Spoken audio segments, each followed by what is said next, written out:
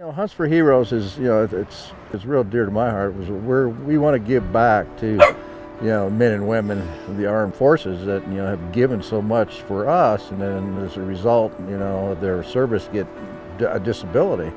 I mean, I had a great time today with Kim. Kim took us out, we went scouting, and it was kind of really cool to see the animals. I mean, I didn't realize how big these animals are.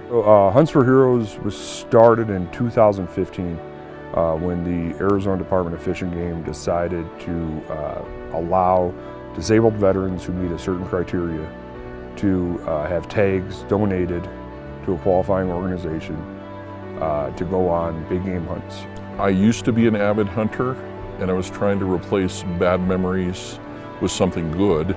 And I Googled hunting in Arizona for handicapped veterans, and Hunts for Heroes came up.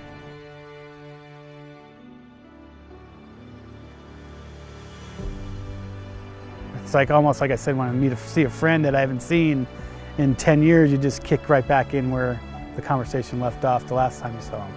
It brings me back to a time that I could do things that I wanted, because that was my hunting or archery or fishing was my go-to to try to decompress.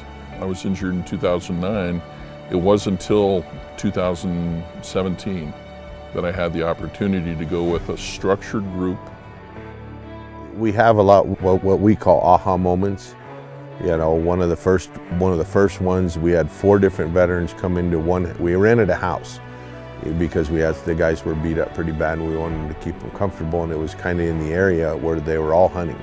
So we had 4 guys come in for a hunt, and they all came in pretty quiet, did their own thing, didn't really associate with everybody. By the time they left, they were hugging and crying and just thrilled to death. I'm going to tell you that it's the most rewarding thing I've ever done in my life.